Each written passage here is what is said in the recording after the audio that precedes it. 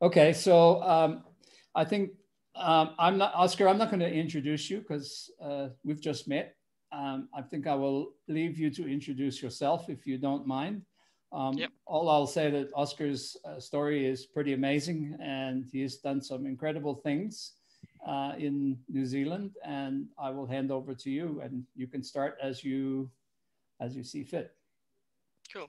Thank you very much, Derek, for having me.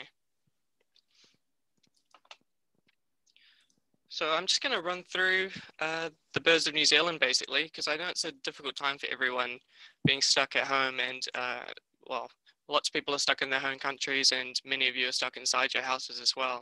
So I thought I'd bring some of our birds in Aotearoa, New Zealand to you, as we are still able to go out and see them as we can. And we'll start with the southern royal albatross, which is the largest flying bird in the world, which you can see here, which I photographed quite recently, a couple of weeks ago, on the Auckland Islands, which is about 400 kilometers south of New Zealand. And I'll show that on a map soon. And yeah, I'll give you an introduction to the birds of our country and run through most of the main ones and show you many of my photographs that I've taken since I was 9 years old. So I'll just talk a little bit about myself to begin with. There we go.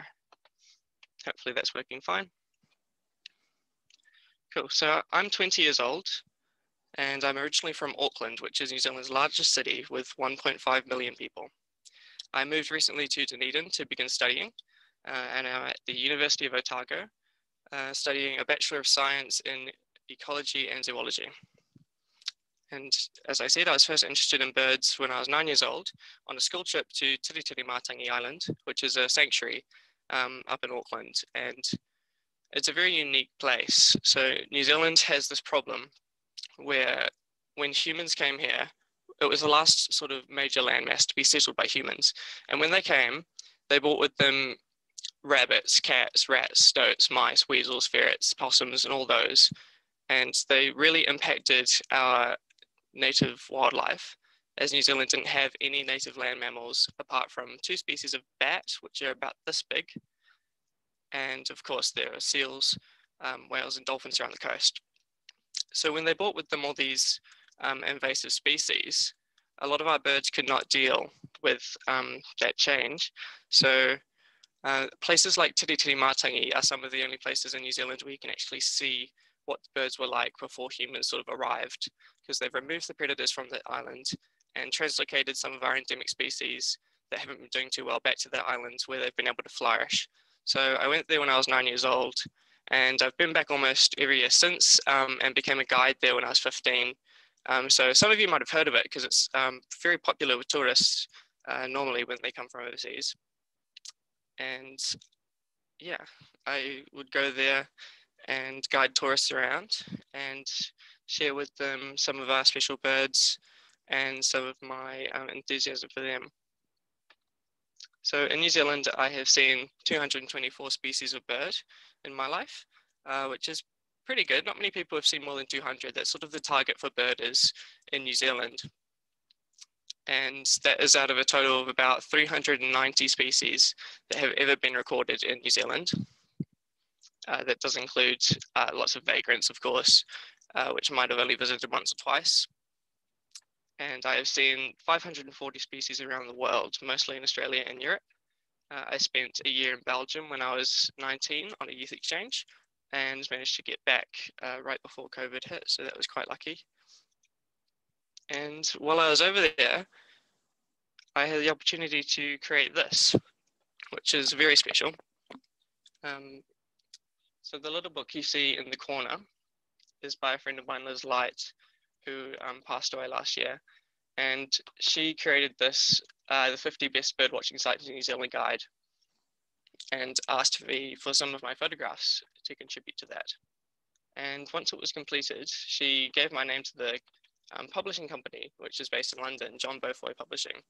And they wanted to create a naturalist guide to the birds of New Zealand, just showing more generally a lot of our native species.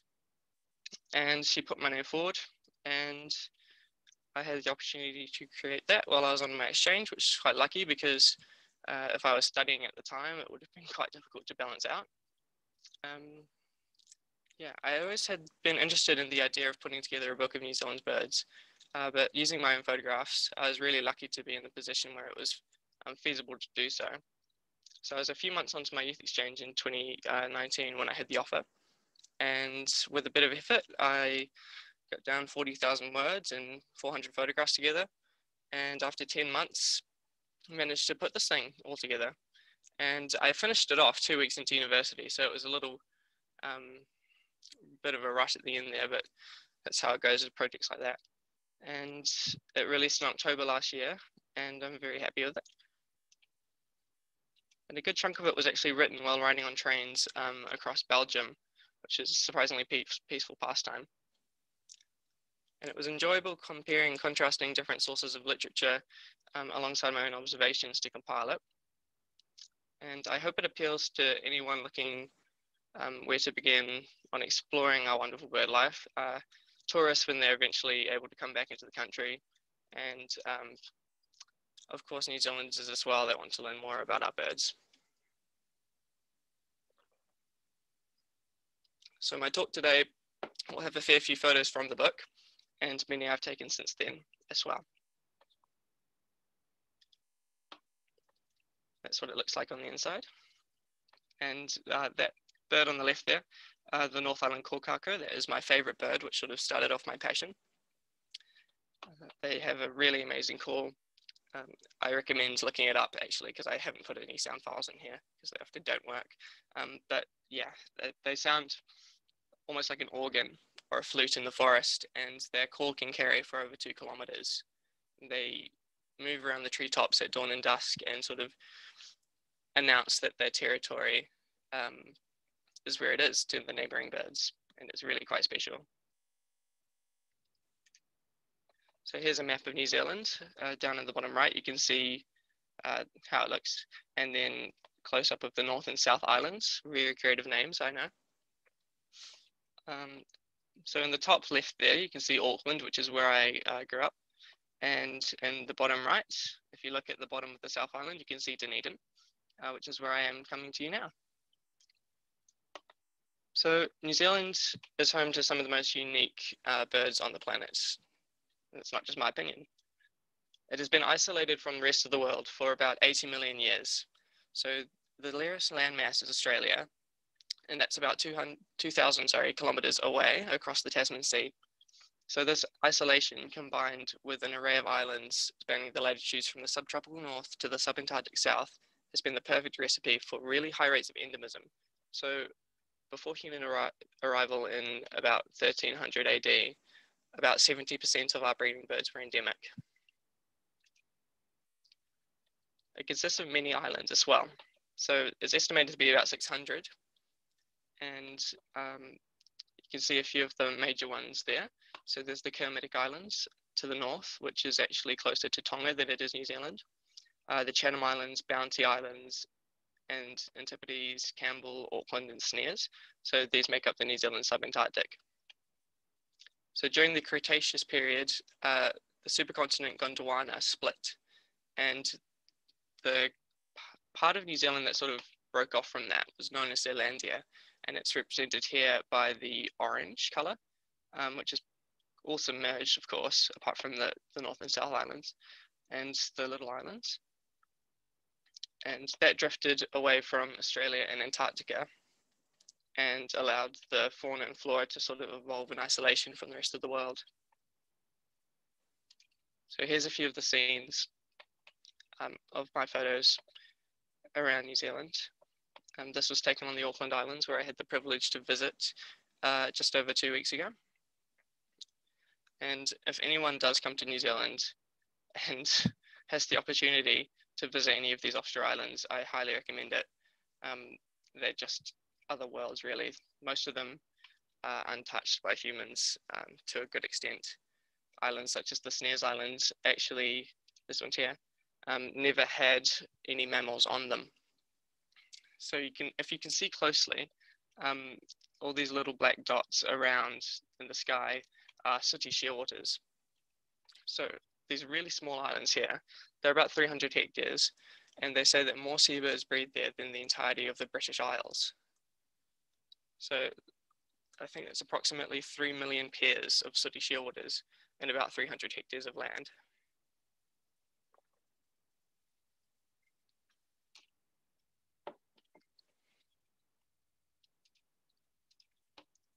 This is an island just off Auckland called Great Barrier Island. And you can see some of the range of habitats here that is typical of most of New Zealand, actually. Sandy beaches and open ocean just in the background, forested mountains, which is what most of New Zealand would have been like previously before humans did lots of clearance. I believe 94% of our wetlands have been lost since humans arrived and colonized New Zealand. A lot of them were drained to sort of make way for dairy farms and settlements and things like that, which is quite unfortunate.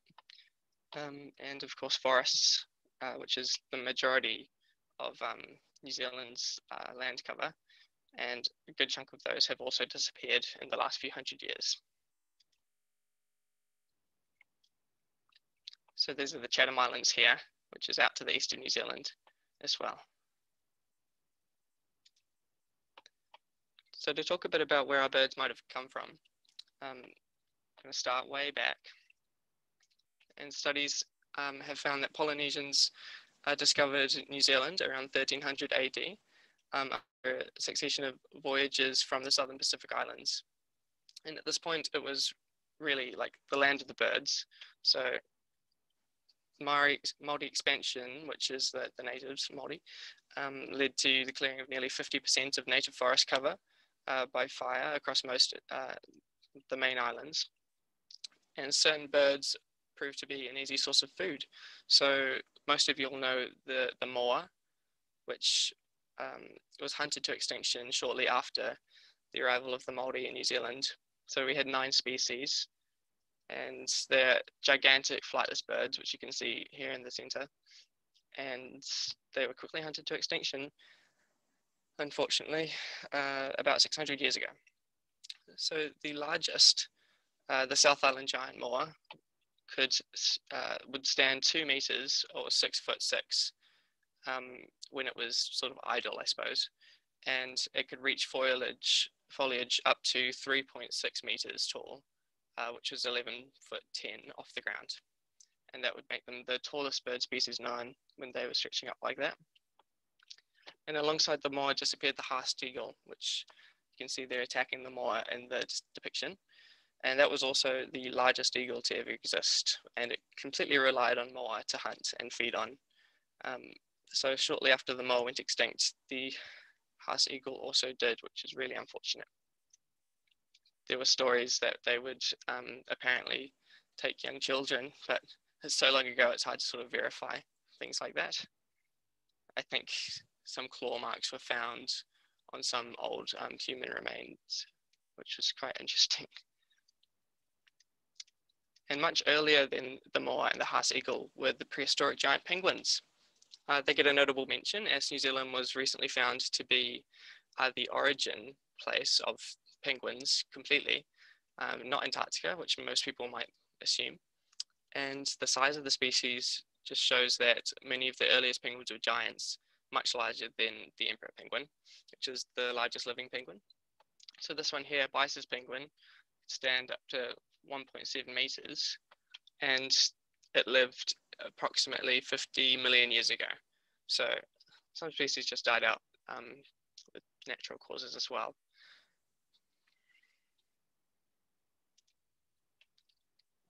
So looking at a few of our iconic species, on the left here we have the rifleman and the rock wren, which are the 2 living species in the order known as the New Zealand wrens.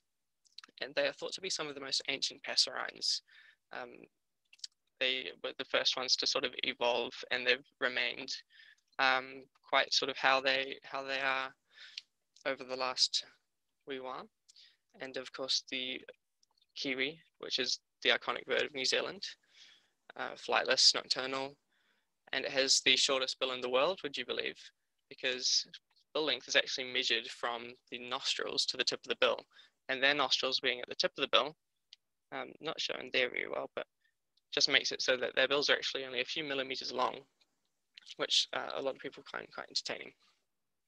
We have 5 species, all flightless and nocturnal, and they're endangered. A story about the wrens here. So the rifleman, the rock wren, the 2 last living species in their order, but we also had 7 others. One of those being Stevens Island wren. And the story goes that they lived on an island, and a lighthouse keeper moved to the island with his cat. And the cat brought wrens into the lighthouse keeper. And eventually, when people went to look for the wrens, they couldn't find any more because there were no more. Which is, it just shows the destruction like cats can cause, especially in New Zealand when most of the birds are not used to dealing with predators like that. And yeah, the Stevens Island wren had the problem of being flightless as well. So it really had nothing going for it when cats came to the island. And we don't think it was just the one cat, despite how people might tell the story. There were already lots of feral cats on the island once humans moved there, which is quite unfortunate. So that's a bit of forest habitat that's pretty typical of New Zealand. And when Captain James Cook came here in the 1770s, he noted that birdsong was deafening. And the first European settlers began to destroy precious habitat such as this. Only 23% of the original forest cover remains across mainland New Zealand. And I thought this was an interesting map to include. These are the distributions of the 5 kiwi species that we have. So, well, actually, the maps on the left show where they were thought to exist before humans arrived in New Zealand. And then the map on the right is where they are found now. So you can see especially species like the rowie in green and the little spotted kiwi in blue, which is only on offshore islands now. A lot of these species have had a massive range restriction over the last, well, this represents 700 years, but definitely over the last 200 years specifically. Yeah, so that's quite a dramatic decline. But despite this, kiwis are very intensively managed by our local Department of Conservation. So they have actually been increasing in recent years, which is really good. The North Island brown kiwi, which is in red, I believe, the sort of diamond shaped, is the most common, and there's about 25,000 of those left. And the rarest one being the rowie in green, there's only about 300 birds.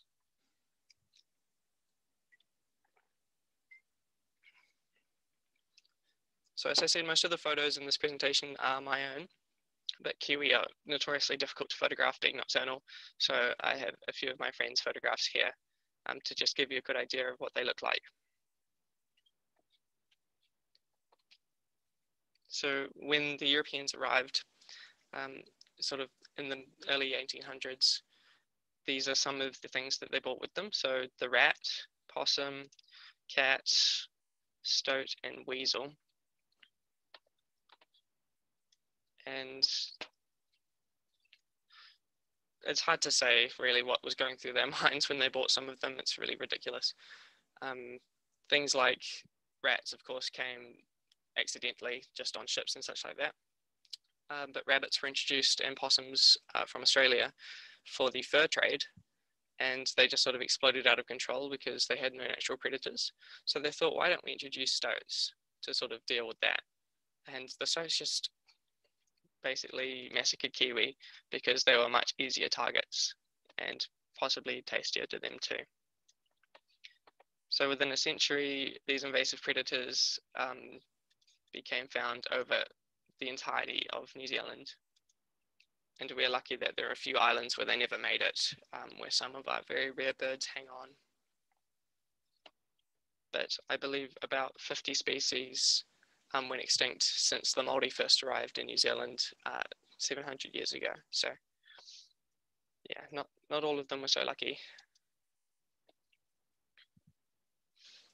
Another really special bird that we would have had, this is another prehistoric one, but I thought it was worth mentioning because it was only recently discovered, despite the bone sitting on a shelf for nearly 14 years, was the giant parrot. So you can see there in the bottom left how big this bird would have been. Heracles inexpectatus, and this actually would have been the origin for 3 species that we do have: kia, kaka, and kākāpō, which are very iconic parrot species in New Zealand.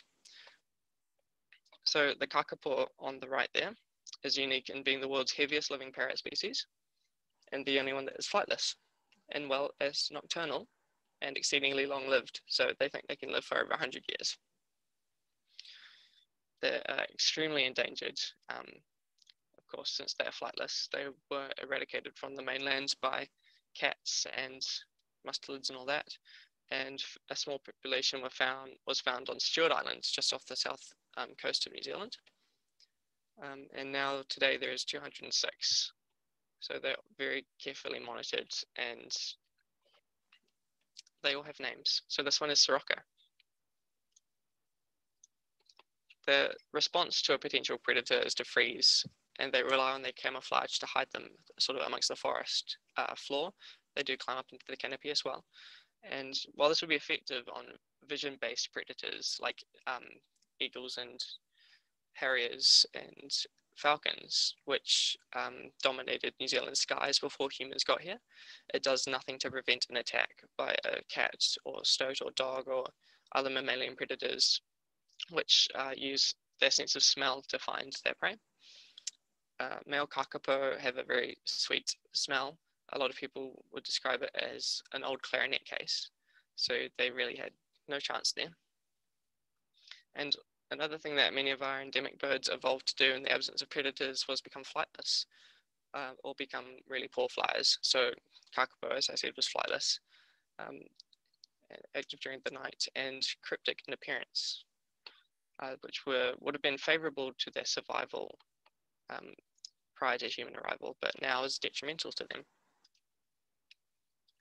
So these 3 birds that you see photos of here are all extinct, unfortunately. So the laughing owl, this was the one of 3 photographs taken of it when extinct in 1921, I believe. And the bush wren and the South Island snipe were 2 of 3 species to be translocated from this really small island during a rat invasion. So they swam to this little island, and the early conservationists tried to save these 2 species along with the South Island saddleback, which luckily survived, but the snipe and the bush wren did not survive the translocations and ultimately went extinct in 1970. So the environment is sort of at the heart of New Zealand's identity, and it shapes our economy, lifestyles, culture, and although it's not really relevant at the moment, tourism was our sort of largest contributor to export earnings, and more visitors that come here choose nature as a major reason for visiting.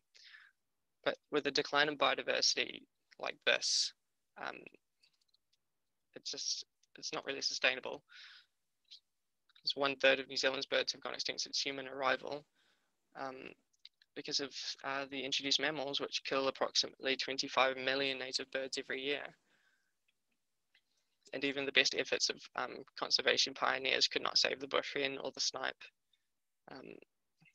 And it just sort of culminates into that, but a lot more effort has been put into conservation in recent years, so hopefully no more of our birds will go extinct.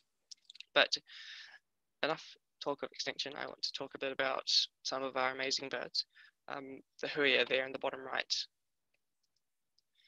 it's also extinct, so that's why it's an artwork. I do have to talk a bit about that one because that's also quite special. So you see the tail feathers there, really long black feathers with white tips. So that was, they were put sort of in the crowns of Māori chiefs, which was a sign of sort of leadership and royalty. And it sort of became a trend. So when English people came over to New Zealand in the 1800s and early 1900s, they liked the look of those feathers. So they just went and shot the last remaining huias and used their feathers as fashion statement. And it just it's really hard to comprehend. So the huia was one of 3 wattle birds alongside the kākāpō on the left, which is my favorite one, and the saddleback at the top. They're called wattle birds for the little fleshy wattles that they have right at the base of the bill. And they're also very poor flyers. And the kākāpō and the saddleback are quite endangered, but they can be found in forests across offshore islands where there's no predators, and select areas on the mainland with very intensive predator control or exclusion areas. So we have pest-proof fenced off sanctuaries which can stop rats and cats and stuff from getting in and affecting the birds. And a lot of our birds can be found there. The best example being Zealandia in Wellington City, which is the capital, has been pest-proofed, and over the last 10 years or so, birds have just been sort of breeding up in there and sort of spilling over the fence, which is a really cool effect of places like that. The kaka, the big brown parrot, which is just back here on the left, they have made an incredible comeback in Wellington. If you ever get to our capital city, you'll almost certainly see them just sort of flying around, and it's quite a foresty town. So that's really amazing. They had 1,000 chicks hatched there over the last 10 years. So here's a few of our raptors. So we've got 2 breeding species, which is the New Zealand falcon on the left and top middle, and the swamp harrier on the right. And the swamp harrier is abundant, so they're found sort of everywhere, especially in wetland and rural areas. They feed on roadkill and small animals and things like that. And they're also found in Australia. And the New Zealand falcon is endemic and fairly rare. There's probably about 5,000 to 10,000 birds left, and they're quite versatile. They can be found in forest habitats or rural open country, or even the subantarctic islands. And they do come into urban areas every now and then as well. And we do have vagrants that come over every now and then from Australia. So we had a black kite fairly recently. We had one that stayed for 20 years and a few others as well. Cool. So here are some of our owls as well. So the moorpork is the main one on the left, and that is fairly common across New Zealand. It's quite small. It's only about 25 centimeters, or like that big for people who don't use centimeters. And the little owl is introduced from Germany, and that's even smaller. And the barn owl is a fairly recent arrival. They only started breeding in New Zealand 14 years ago, way in the far north, and have started spreading out from there. But because they're nocturnal, they've been pretty undetected so far, so they could be a lot more than we realize. Barn owls, of course, are one of the most sort of cosmopolitan bird species found in almost every country, on every continent except Antarctica. So they're really good at sort of dispersing and establishing in new areas. This is a mountain scene typical of the South Island. In the middle there is Aotearoa Mount Cook, which is actually the tallest peak in New Zealand. I think it's about 4,000 meters tall. And we have a few species of bird that live above the tree line, and some of them are very specially adapted to that. So the blue duck on the right is a good example. They live in fast-flowing mountain rivers and have huge webbed feet, which are ready as soon as they hatch out of the egg, and that can keep them sort of going downstream. And they dabble in there and find little insect larvae. And of course, they're quite endangered as well. And the takahē on the left was actually thought to be extinct in 1898, and then rediscovered in a single mountain valley 50 years later. They found a population of several hundred birds, which was quite remarkable. and today they've increased slightly to about 400.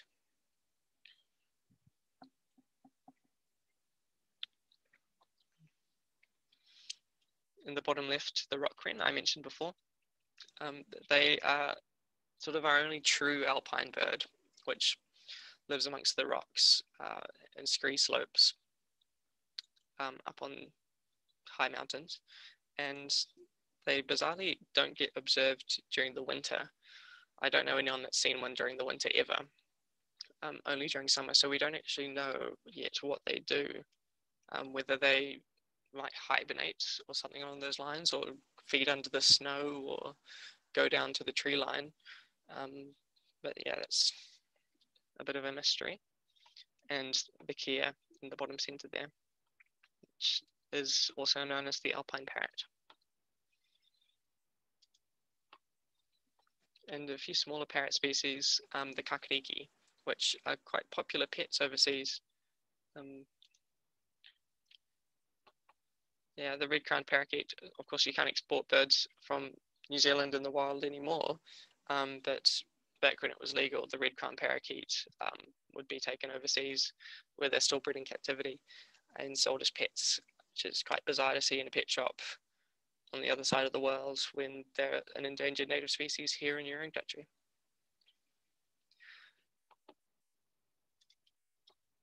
And special mention to the Antipodes island parakeet, which is on one of the subantarctic islands, which I pointed out on the other map. And these guys are really weird. They sort of hop around on the rocks in tussock, and they feed on carrion and small sort of birds sometimes if they come across them, and yeah, they're quite vicious. We have two species of cuckoos that are resident. They're some of our only migratory birds, apart from seabirds and shorebirds. So I know in, of course, Europe and North America and Africa, migration is a huge thing. Most of your birds leave during the winter or come during the summer or something along those lines. In New Zealand, almost all our birds are sedentary because we don't have really dramatic changes in temperature like other places do. So the average temperature in the summer might be 25 degrees Celsius, and then in the winter it might go down to maybe 10 degrees.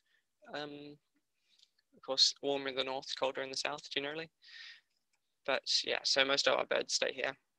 But these cuckoos, they migrate here during our summer, which is sort of the October to March period.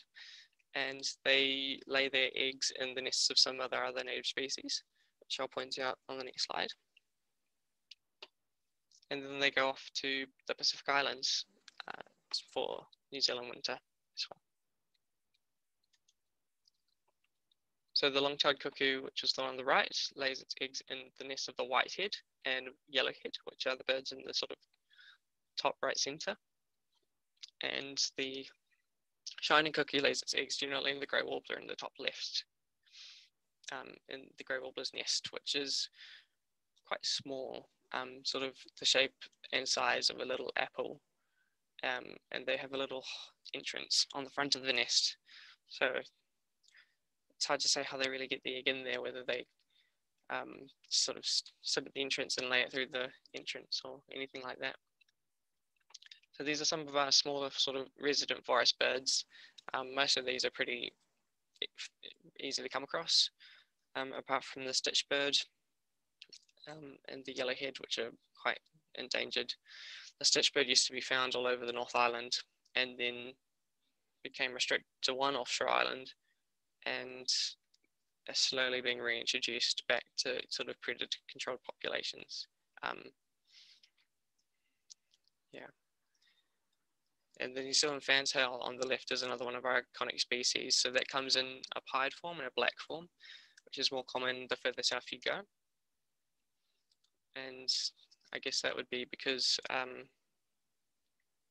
there's a word for it, but the further south you go, the darker the color of the sort of birds, because it would be better at conserving heat.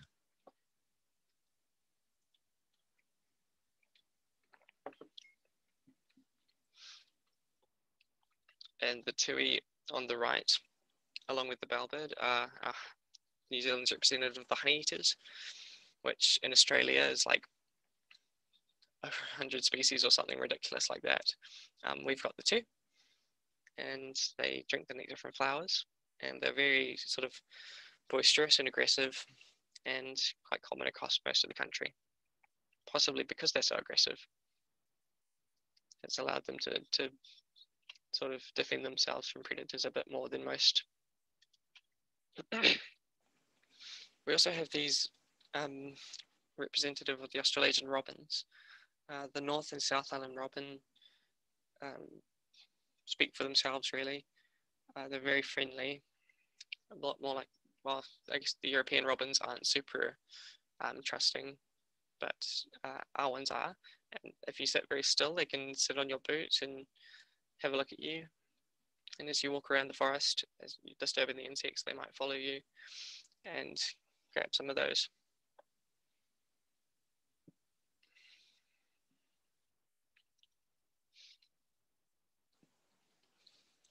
The black robin in the top right deserves a special mention. So at one point in time, this was the rarest bird in the world. And while there might be other things that were like undetected or like that, you can't really dispute it because all the ones alive today come from a single breeding pair. So it doesn't get much closer to extinction than that. So back in 1980, there was a small island off a small island off a small island off the Chatham Islands, which is already 800 kilometers to the east of New Zealand, that held a very small population of these birds, 5 total, but 3 of these were not producing any offspring. And then the single pair had a remarkable sort of comeback story, and with very intensive and careful management, they managed to repopulate a couple nearby islands, and today there are over 300 birds. So that's really lucky to have black robins still. And this nearest tomtit in the bottom right is quite similar looking, but closely related to the tomtit we get on the mainland, which is the bottom left. And they're also very friendly birds. There's not much else to say about them apart from that. We've got some pigeons and doves. A few you might recognize, feral pigeons, of course, and 3 introduced species, the feral pigeon and the 2 doves. And the 2 endemic species, Kiruru, New Zealand pigeon, which is quite a large, bigger than the common wood pigeons that most people know.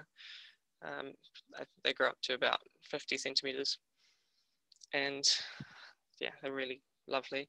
And then on the Chatham Islands, they have a larger representative, which is which spends most of its time on the ground.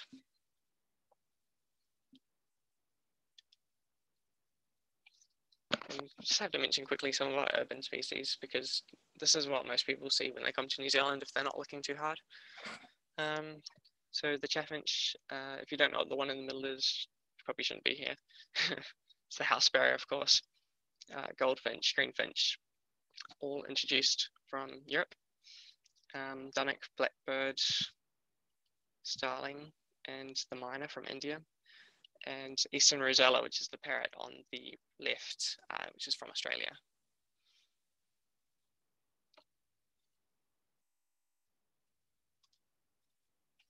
And these are some of the other introduced species that we get in rural areas. Just to give an idea that Europeans didn't just bring mammals here, they brought all sorts for reasons sort of beyond understanding. The blackbird and the song thrush, which isn't here, were actually bought for apparently nostalgic reasons or something like that by the Acclimatization Society. When people began to settle in New Zealand, they brought their birds with them that they knew, so they would feel more at home. Doesn't make much sense to me, but yeah, we have so many good birds anyway. Like they bought mallards to hunt and brown quail and California quail to hunt. We had our own ducks and our own quail, And bringing their ones from overseas didn't really stop them from hunting out quail to extinction. But luckily our ducks sort of survived the worst of it. And we've got two kingfishers. Kookaburra is not really a kingfisher, and it's not really a New Zealand bird. For those people who don't know them, they're very much Australian, very iconic bird of Australia. And we have them in a very small area just north of Auckland. They were also introduced. And they haven't really spread out much because we don't have any snakes either. And that was their primary source of prey over in Australia. So they're sort of living on smaller things like skinks and insects. But the sacred kingfisher is found all across New Zealand. They're very common.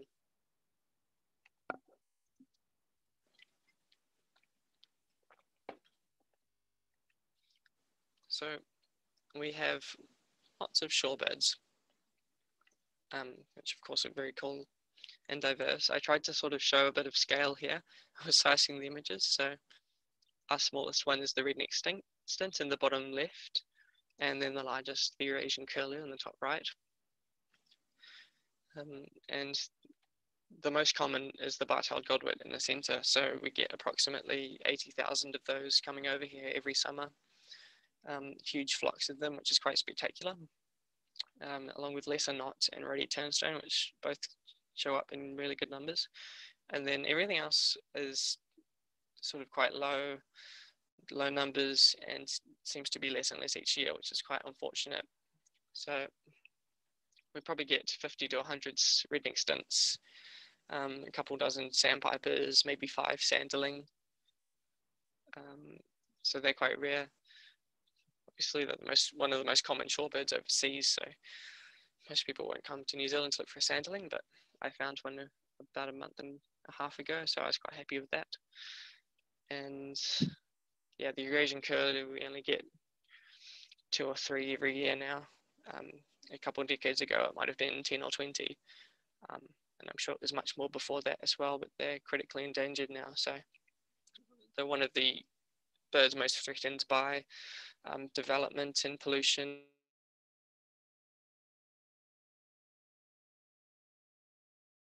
Around China and Korea. So that's a stopover area on their way to and from the breeding grounds. Yeah, so they would breed, most of these birds will breed up in the Arctic Circle and migrate to New Zealand during the austral summer, so October to March, yeah. And that is pretty remarkable. So the bar-tailed godwit actually completes the longest non-stop flight of any bird, and its migration round trip in 1 year will be about 30,000 kilometers for the birds coming and going from New Zealand. Sorry, 30,000 kilometers, yeah. We've got plenty of birds that also stay around the shores all year round. New Zealand dotterel, the recently arrived black-fronted dotterel from Australia has only bred here for about 50, 60 years, and they've done quite well. Oyster catchers, of course, and black stilt in the bottom left is an iconic species that, I guess it's iconic because it's so endangered. It's how it seems to go around here. There's only about a couple hundred of them left that are completely black, but they're actually being hybridized with the pied stilts, which is in top left. And a lot of them look like that in the middle. So the pied stilt's native as well, but I guess development and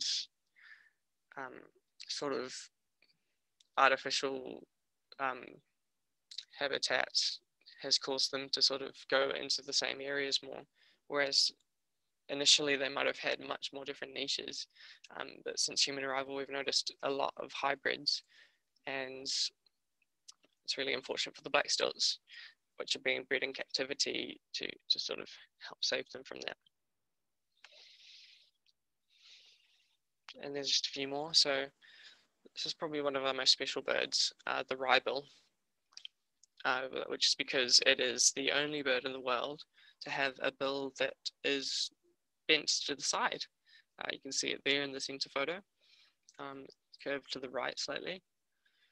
And they use that to sort of get under stones and rivers and find little insect larvae and things like that to feed on. And then one of my favorites is the shore plover there at the bottom, which also used to be found all around New Zealand, and now there's only a small population on the Chatham Islands, only a few hundred birds, but they're also being bred up to sort of help them there. And I talked a bit about the South Island snipe before, which went extinct in 1970. And luckily we still have a couple of representatives of that family, the Chatham Island snipe, the subantarctic snipe, and the Snares Island snipe, which I haven't seen, which survived on pest-free islands.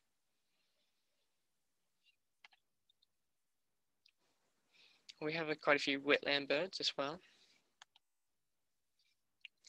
Two species of crake, which, if you haven't seen a crake before, they're not much bigger than a sparrow, and very, very secretive, sort of hiding amongst the vegetation, and don't often come out. And the banded rail, which is a bit bigger than that, a little bit more confiding, but not too much. And the fern bird, which is also about sparrow sized, with a very long, sort of scraggly tail.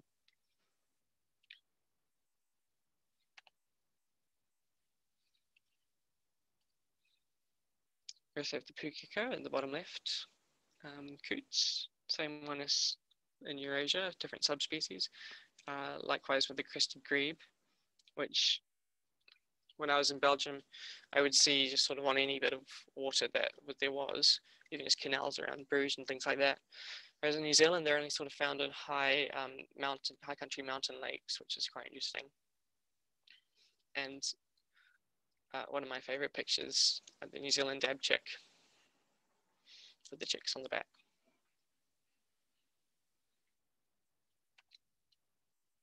And then it's just an example of some of our waterfowl, and it's pretty diverse. So all of these are native, apart from the mallard, of course. And the black swan was introduced to New Zealand, but apparently around the same time it self-introduced from Australia. So it's hard to say if it's really native or introduced or both. Similar to the black stilt is the grey duck in the bottom right there.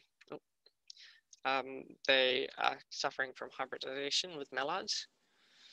You can see the hybrid in the center to see, yeah, most of our ducks actually look like the hybrids now. A recent study suspected that approximately 8% of grey ducks in New Zealand might be pure. It could be a lot less, and about 22% of mallards. So here is another one of our quite special birds, Australasian bittern, which is critically endangered. There's probably less than 1,000, probably a lot less in New Zealand, and a similar number in Australia. And of course, extremely cryptic, like any bittern, blending in with their surroundings. And if they think they've been spotted, they'll shoot off or stand very still like a stick and maybe even sway in the wind if it's windy for added effect. And then there's a view of our heron species as well.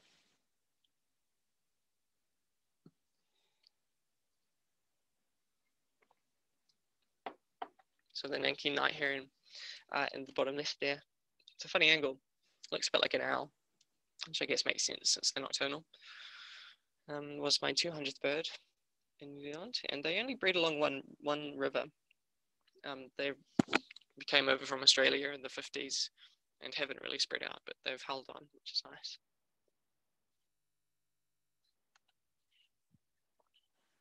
New Zealand has quite an interesting diversity when it comes to shags. Most of you might know them as cormorants. Same thing. The black shag on the right is the same species as the great cormorant, which is found across much of the world. We also have these three, little black, pied, and little.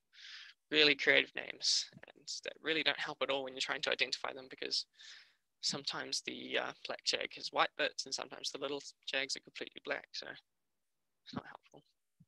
And we've got 4 black-footed shags, and we've also got 2 yellow-footed shags, which are a bit more unique to New Zealand.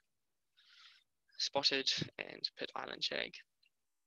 Lovely crests and facial colours during the breeding season. And then we also have 7 species of pink-footed marine shags, which seem to just have split off into many different populations and then evolved into different species from there. So altogether we've got 14 species of, is it 14? 7, 9, 13 species of shag that breed here. And just to show you a bit of where these birds are, going back to this map, the king shag, which you can still see, is the yellow circle up in the Marlborough Sounds in New Zealand, on sort of between the North and South Islands. And then each of these other circles represents a different species of pink-footed shag. Yeah, which is really crazy. You have to go to all these islands if you want to see all the different types of shag. Most of them have their own endemic land birds, but really what they're special for is the seabirds, which we'll get to soon.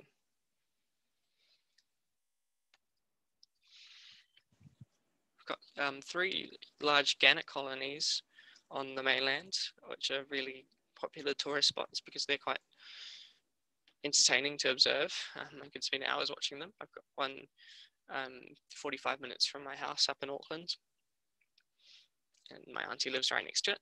So I've been to this one, which is called Midawai Beach, quite a few times in my life, and every now and then something unusual pops up. So we get brown boobies almost every summer, 1 or 2 of those. And a few years back, a red-footed booby popped up, which was the first record in New Zealand, so that was quite exciting. We're not as big as an event as it would be in another country like England or South Africa, but we did have maybe 50 people go out and see it, and probably other members of the public that saw it in the news and wanted to go have a look as well. But yeah, big twitches like that don't get more than maybe 50 people. Whereas I know in other countries you might get several hundred there at a time with a whole row of scopes. So here's a few of our seabirds. The great albatrosses are, of course, the most spectacular. Absolutely huge birds. We've got 3 species that breed of great albatrosses: northern southern royal, southern being the largest, New Zealand wandering albatross, and we also have the snowy wandering, which migrates through and breeds on Macquarie Island, which is owned by Australia, just a bit further south of the subantarctic. And to give you an idea of just how huge these birds are, here is a human for scale. So that's the southern royal, and their wingspan is up to 3.5 meters long, and that is about 11.5 feet.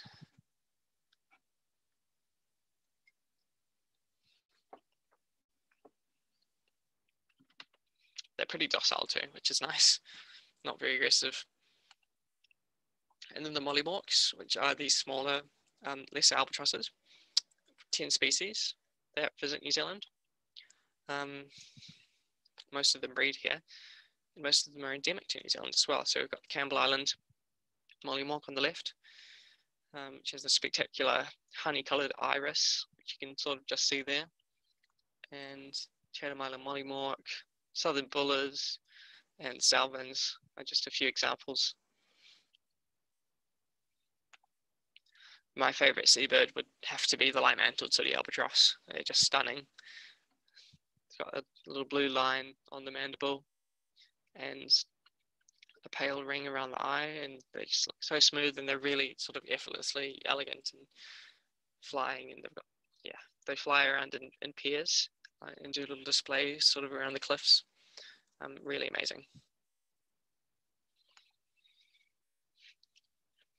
And then going into the petrels, quite a lot of species, most of them breed here. New Zealand is the seabird capital of the world, so we've just got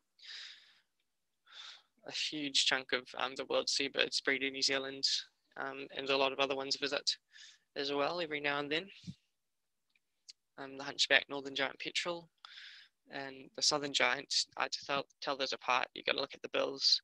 So the northern giant's got a darker reddish tip, and the southern giant's got the green tip.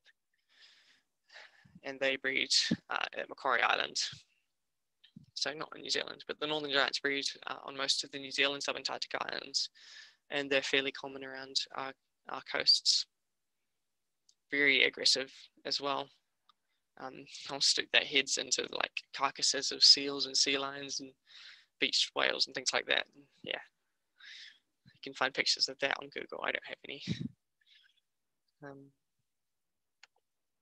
And then just showing a bit of the diversity that we get in terms of petrels. So all the cookal areas along the bottom there, named after the Cook's petrel in the bottom right, all fairly similar, but they've got subtle sort of distinguishing features between them. Maybe the amount of black on the underwing. Mottled petrel is nice and easy with its grey belly.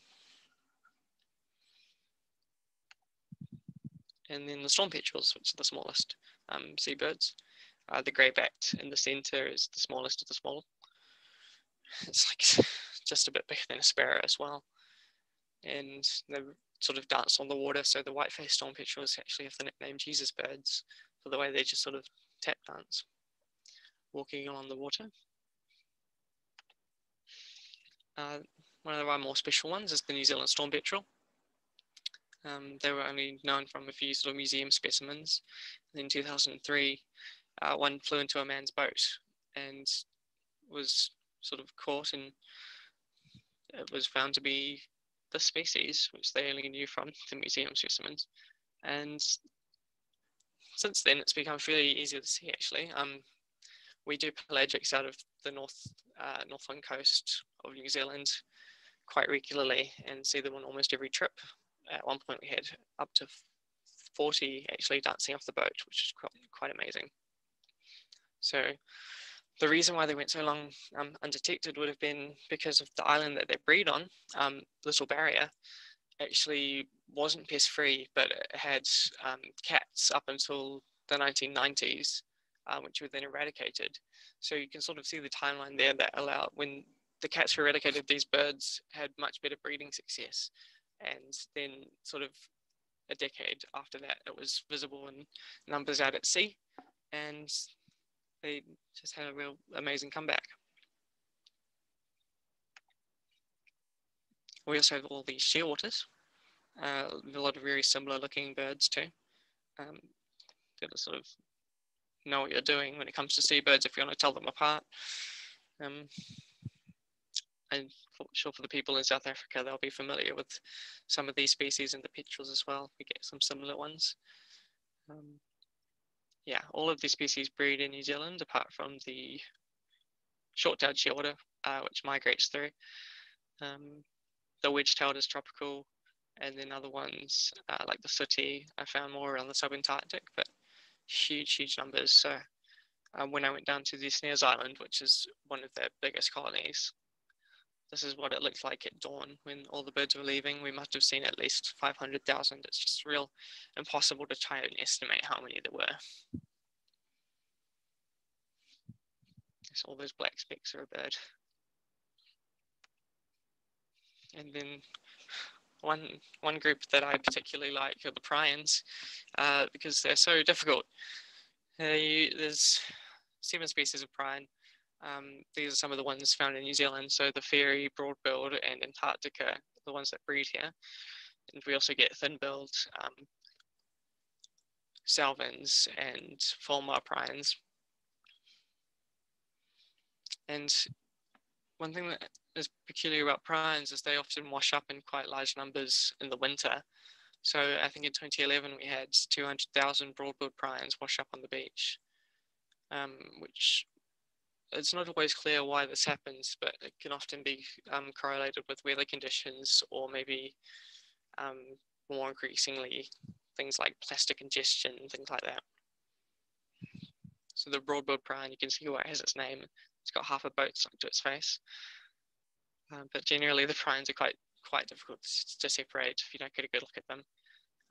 If you put all of the species that I mentioned sort of in a line, it's a real gradient, and you can only really look at the size and shape of the bill.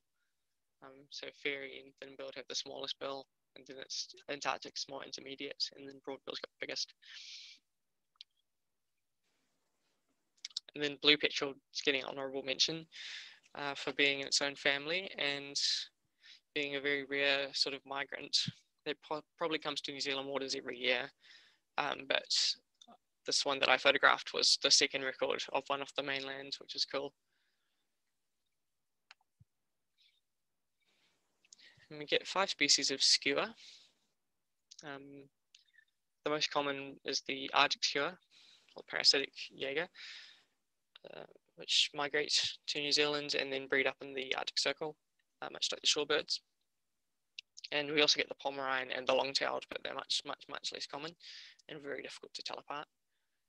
But the subantarctic brown skua is resident on all the subantarctic islands. Really sort of frightening birds. They're bigger than most gulls and quite aggressive, especially if you get near the nests. So we found one when I was down there a couple of weeks ago that was enjoying its dinner. So that is a common diving petrel halfway down its throat, which was unfortunate for him, but it looked very dead at least. And we were watching it trying to swallow this bird.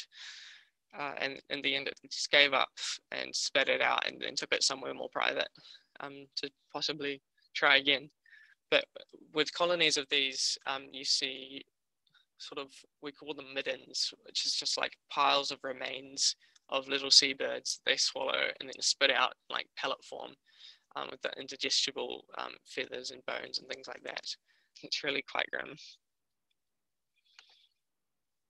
So we've only got 3 species of resident gull in New Zealand, which makes things quite easy because there's not much to confuse them with. But in saying that, the red-billed and the black-billed gull, you can't rely on the colour of that bill to tell them apart. So we've got those two to try separate. If you look at the shape of the bill, actually, it's the best way to do it. So let's go here. The black-billed gull has a much sort of more slender bill, and then more stubby on the red-billed. And we also get 3 vagrant species every now and then, Franklin's and laughing gull from North America, and Pacific gull has shown up once from Australia.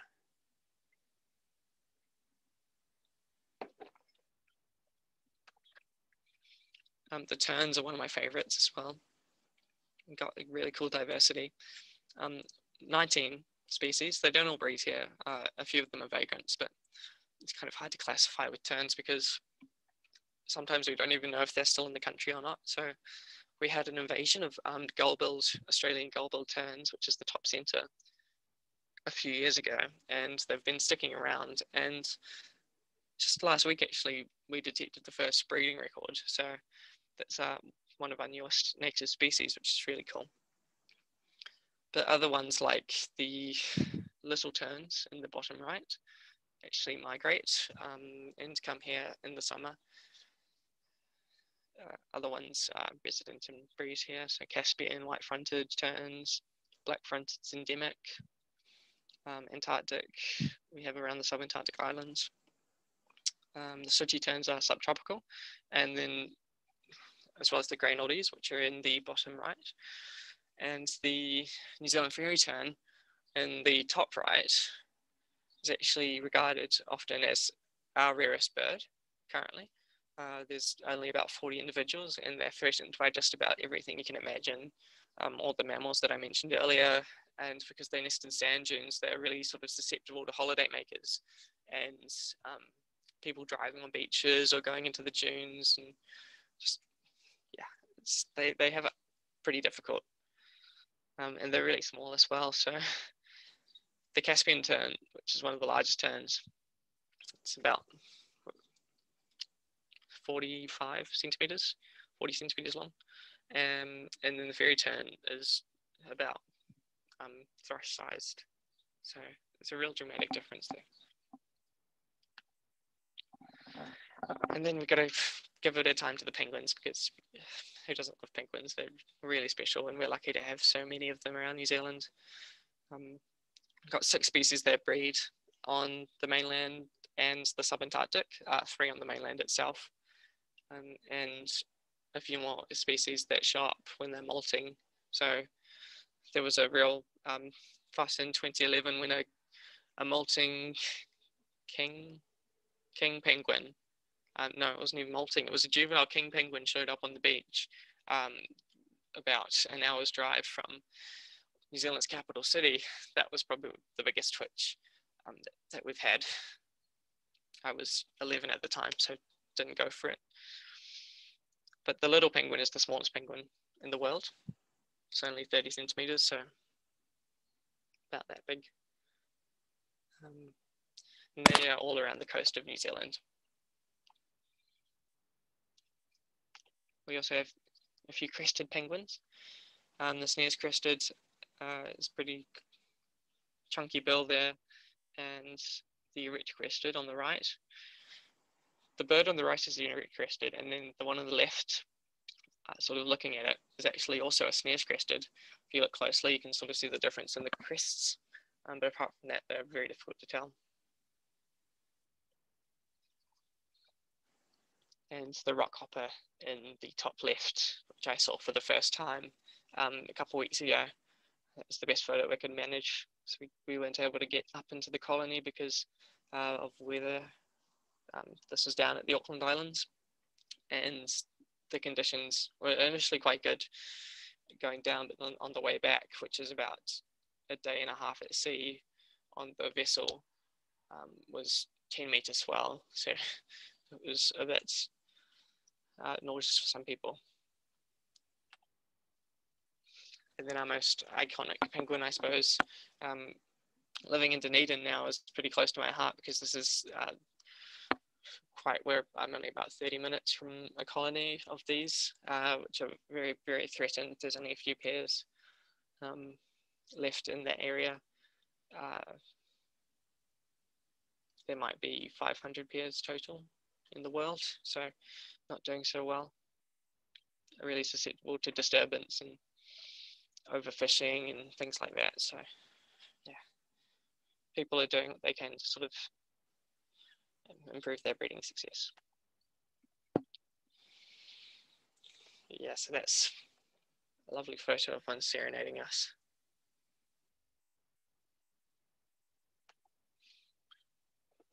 Yeah, so I'm going to leave it there. That is most of the birds that you can find around New Zealand in a short amount of time. I hope you enjoyed the photographs, and if you want to look more at my book, you can check it out on my website, and more of my photos on Facebook and Instagram. And thank you very much. I hope you enjoyed, and I think we'll do some questions now. Thanks so much, Oscar. That was a really, really exciting and interesting overview. And I think there are a few questions in the chat. There's 70 people still in the room, so I would appreciate if people could just put their questions in the chat. There's just too many people to do open mic. So if you don't mind, put your questions in the chat. I'm going to just scroll back up and I will pick up the questions. I think the first one is from Shalish Patel saying, I have two questions. Have you ever been to Africa for birding? And what countries have you birded in Europe? I'd love to get to Africa one day. It's high up on my list. I mean, there's so many birds out there that you can like just dream about, like secretary bird and pithecates, and yeah, I would very much like to get out there one day. Well, you're welcome. So You're welcome anytime. I spent a year in Belgium, and in that time I was able to go to most of the surrounding countries. We had a couple of weeks in Italy, France, England, of course, Germany and the Netherlands were the closest ones. And I had a short excursion over to Denmark as well, and a few hours in Sweden. So I think that was the main countries that I went to in Europe that I can remember. And each one of them I found something new, which was nice, despite them being so close together. But yeah, really enjoyed it. Cool. And then, so Jackie's asking, so many of the birds are ringed. There must be a lot of research going on in New Zealand. Yes, yeah. You'll have seen them in most of the photos, but I'll just go to one for an example. what was a good example? The robins were pretty good. So you can see the South Island robin and the black robin there had the rings. Yes, this is quite common, especially with the more endangered species or translocated birds, to sort of keep track of populations. For some in particular, like the kākāpō, which have known territories, they will do it for genetics. So when they have rings like this in the unique combination, so they read them from top to bottom on the left leg and top to bottom of the right leg, you can actually record the individual bird and identify it and its partner. And if you're really sort of monitoring them, it'll be really helpful for genetics to know who their parentage is and make sure you're not sort of having pairs of really closely related birds, you know, mating and having offspring, which does happen, unfortunately, especially on small islands. But yeah, it's a good way to keep track of things like that. And then I think a related question from David says, how active are conservation groups and the government in protecting all these endangered birds? Increasingly so. Every year you hear more amazing stories of things like that. So one that's come out of Wellington recently, which is the capital city, is that an entire peninsula, which is quite densely populated, which will have maybe 100,000 people, has been made pest free, basically, based because people have been trapping in their backyards. They've sort of had these community groups manage handing out traps and volunteering and things like that. And so they've gotten rid of everything, including rats, which is really impressive. And that's becoming more common across the country. The government's been doing very well recently. The Green Party gets more votes every year, which is the environmentally focused one, and they get more seats in the parliament and then have more of a voice, which is really, really important. And yeah, most recently we had our last election last year, and what came out of that was 11,000 jobs created specifically for nature and conservation. So it's a really, really big and growing sector here, which is really important. Another question from Shailesh. He says, paradise shell duck, do they lay their eggs in other duck species' nests? We have no ducks that do that, actually, no sort of parasitic ones. That's an interesting one to single out. I forgot to mention that the male and the female are sexually dimorphic quite dramatically. You can see the male there on the bottom left is completely black, and then the female is brown with the white head. But no, they make their own nests. All of our ducks do, yeah. It's just the cuckoos that parasite other birds that we have. Kathy asks, which has the smallest bill? I'm not sure in relation to which this was. It might be the terns, but I'm not sure. Kathy, can you clarify? Well, going back to the very start, the kiwi has the smallest bill by definition, because the bill is measured from the nostril to the tip, and the kiwi's nostrils being at the very end of the bill means that their bill is only a few millimeters long. But if you're looking for a properly small bill, then the rifleman in the top left there would be the culprit. So they're only 8 centimeters long, which is our smallest bird in New Zealand, and weigh 10 grams, I believe.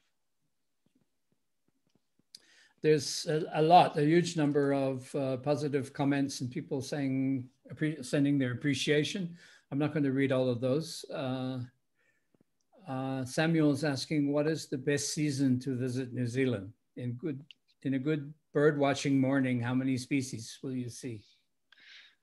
Every season has something to offer. I would say the most diverse time, if you're into your shorebirds, would be the summer, because that's the best time to see all the migrant species. And in a morning at a good spot, you might see 30, 40 species. That would be the general sort of expectation. I've seen 50 at a spot in a day sometimes if it's really good. But yeah, generally not much more than that. We had a few big day competitions, and the best I've got was 84 it's a lot of driving, and some lunatics that went overnight for 24 hours managed to scrape, I think, 106 species in a day. And then I think it's Harriet's asking how many species of kiwis are there? There are 5 species of kiwi. You can see all of them here if you look closely. North Island brown, tokueka, which is the southern brown, the 2 spotted, so little spotted and great spotted, and the rowi, which is Okarito brown kiwi, which is only found in a little wetland on the west coast of the South Island now, if you look at the map on the right. And then there's a non-bird related question from David. Does Bounty Island have any connection to the HMS Bounty? Off the top of my head, I think it does, but I would refer you to Google for that. I haven't been there myself, so I can't talk much about it. Cool, yeah. And that's the last question, and I think that's a good note. Oh, wait a minute. Sorry, someone's, Natalie is asking, where's the best place to see seabirds? Everywhere.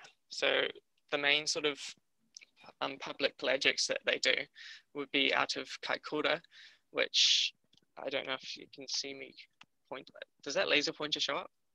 Yep. So there's Kaikoura there, which is on the east coast of the South Island, and that's the most sort of common place because that's where the deepest water is. So that's they run almost daily trips out of there, struggling a little bit with the lack of tourists in New Zealand, but the locals have been really good at sort of doing that and keeping them going. And there's also really good ones in the Hauraki Gulf just out of Auckland. But you can go off the coast anywhere if you have a boat or get on a boat, like the ferry between Wellington and Picton here, or Stewart Island, and you will see lots of seabirds. They're absolutely everywhere. Cool. I think that's a good note to end on, and it's been a really good, really interesting presentation. And I mean, we had 80 people here at one point, so that's also a record, at least for this year. So it's good that there was such good turnout, and it's also good that there were so many people from so many different countries. So we really appreciate your taking time to come visit Learn the Birds. Hopefully you'll spread the word among your birding friends. There's a lot more happening, especially in the next month when we're celebrating women, as I said, in birding and ornithology. And also starting in April, we have some tours to different parts of the world. We've also had Faraz Abdul from Trinidad and Tobago join the team. So there's only 4 of us in the, I can count 4 of us in the Learn the Birds team. And 2 of the guys are tour guides, and they're out every day these days. So Faraz has joined us, and he's going to be setting up some activities better for time zones in the Americas. And he's also going to start a talk show kind of arrangement for some of the webinars as well. So there won't always be presentations, but there'll be talk shows and opportunities for people to ask questions at any time and that kind of thing. So we've got some exciting things coming up. We've just completed the technology for enabling online courses as well. So we'll soon be offering some of those. So check back often at Learn the Birds, and we'll hopefully see some of you in the next one, which is, and I should have said that, but before you go, let me quickly tell you what's up next week. Next week is Magic Beaks with Carla Dutoy. Carla's just done some amazing work on, among other things, I think it's a brown kiwi and our hadidas in South Africa, and comparing the beak structure with some of the extinct birds from the Mesozoic era. So there's some really interesting stuff that Carla's going to talk about. So come back next week on the 3rd of March and hear all about Magic Beaks. So that's it. Thank you, everybody. And thanks so much, Oscar. We really appreciate you waking up so early in the morning to come and do this webinar for us. And by the way, Oscar's webinar will be up on the Learn the Birds YouTube channel in a couple of days. So that's all. Good morning, good afternoon, good evening, good night, depending on where you are. Take care, everybody. Thank you very much. Cheers. Thanks, Oscar.